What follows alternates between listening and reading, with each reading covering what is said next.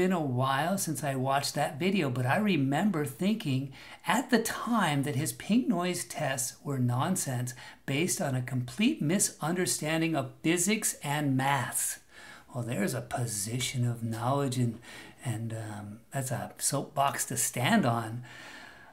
Two mics on the same source are correlated. If the fundamental of the kick is 50 Hertz and both mics are picking up that fundamental, then you will see similar phase and comb issues, but shifted a little depending on the mix level and relative phase and frequency responses of the mic. On a very simplistic level, there is some correctness to this, but this is why testing is so important and why I do demos of exactly this, so we can hear and see whether or not what hypothetically we are told will happen versus what actually happens in the real world.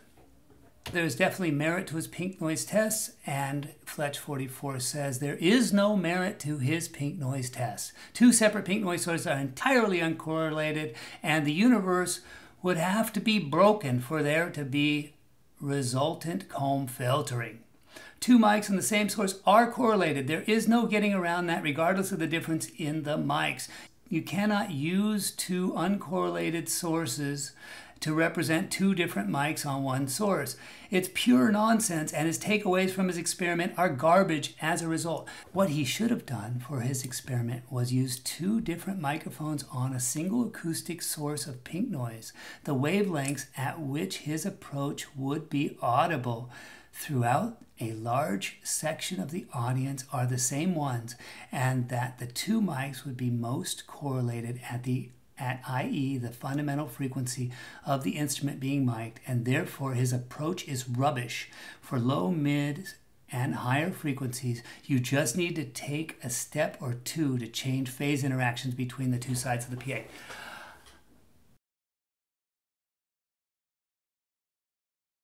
So I put two mics on this speaker, a Royer ribbon in the front and an Audix OM7 in the back. It's a flat panel speaker, and should do a pretty good job of giving us decorrelated sound.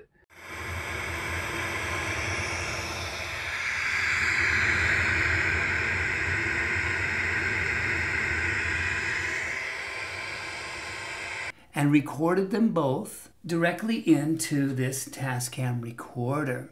They went through an X32 console, and I EQ'd them up a bit to kind of get them to sound similar, kind of like what I do when I'm mixing live. I use two different mics, I mic different parts of the speaker and cabinet, and I EQ them both to sound similar within the realm of what I'm looking for. So this has got a recording of that. That's run into this small amplifier here. And also, if you do have questions about what I'm doing, this stuff is pretty easy to replicate. So it'd be cool to see anybody who's like, hey, what about this? I tried it and this happened, and open a discussion on this. Okay, so I'm going to hook up both speakers to one of the microphone outs. We'll hit play. We can hear it. And let's turn this up a little more.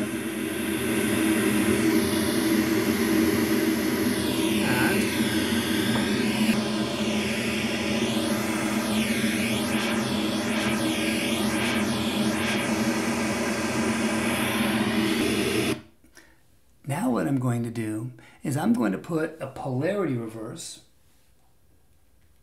I made a polarity reverse RCA adapter. These speakers are running on, this amp has got RCA out, so I wired to it. I put a polarity reverse on one of the speakers. So I'm going to unplug the RCA here and plug the polarity reverse into that, and we will turn this on again.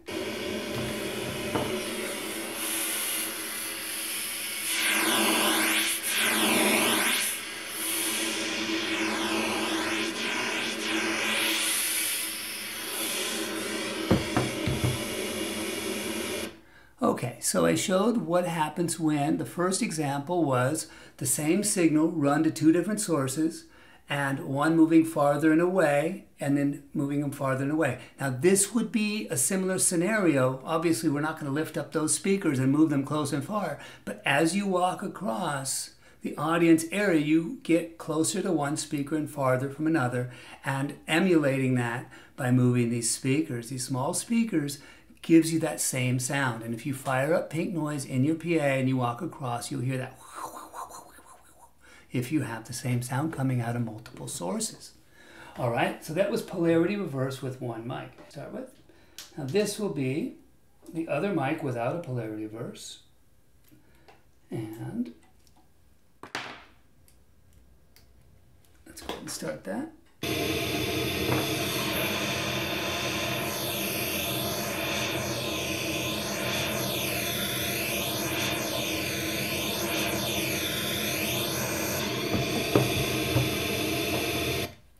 And the other mic with a polarity reverse. All right, so now we're listening to mic number 2 with polarity reverse.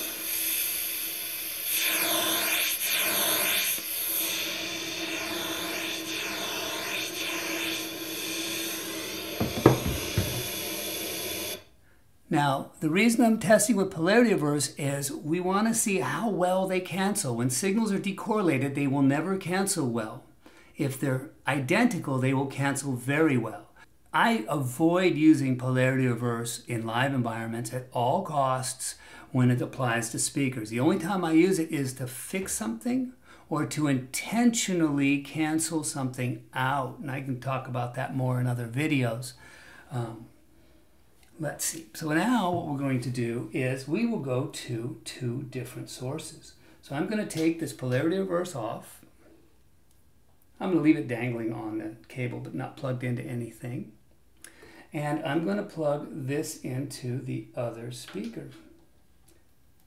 So now what we're going to hear is the 2 different microphones on the exact same speaker, just miking it with different mics in a different way. And let's go ahead and play that.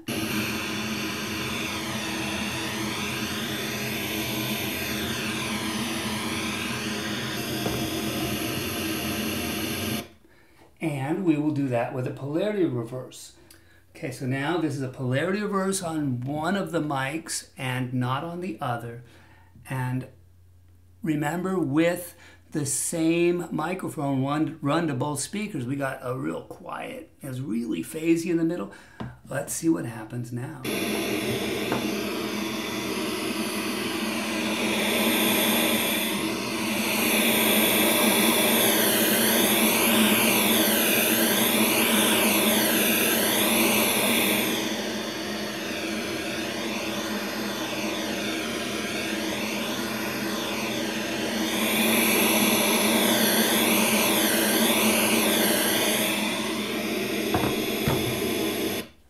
Cool.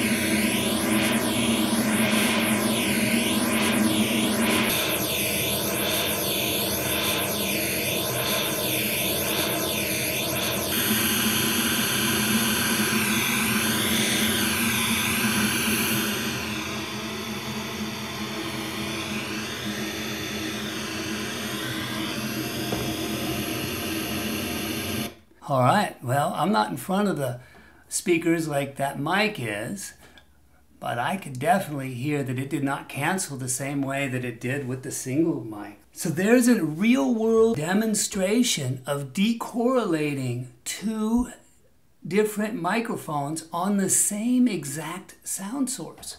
Now, we could do better than that. I mic'd a little tiny speaker, but if you're micing a guitar, acoustic guitar, or you're micing, 12-inch cone speakers, Fender Twin, one mic in front, another mic in back, polarity reversed on the rear one, and EQing them, finding those spots. Where you place a mic on an instrument is absolutely critical. I highly recommend putting a pair of in-ears on and PFLing the channels while you mic, while the band is rehearsing, and finding those sweet spots and marking them. You can't fix it. You can't totally decouple all this stuff. But what you can do is create a landscape where all of the problems don't pile up in exactly the same spot for every single instrument. And that is accomplished by diversifying the instruments in the left-right panorama. Cat Forever. I've watched enough of his videos to know that Dave's response would be cool. You should test that. Oh, exactly. The Lion X edit. There's a full video where it talks about it for reference. This is not an interview. OP referring. Skip that. The fact that he thought that using two completely separate noise sources for each speaker was in any way representative of hard panning a double mic'd instrument shows how little he understands what he's talking about. You know what? I'm not even going to bother reading the rest of it. Cool. It's been kind of fun. And I enjoy the discourse. And if you like Soundy McSoundface, buy a shirt. I make $5s of dollars. And I'll keep doing videos free for the public, and I will continue to expand the member side where I share more in-depth information. Awesome.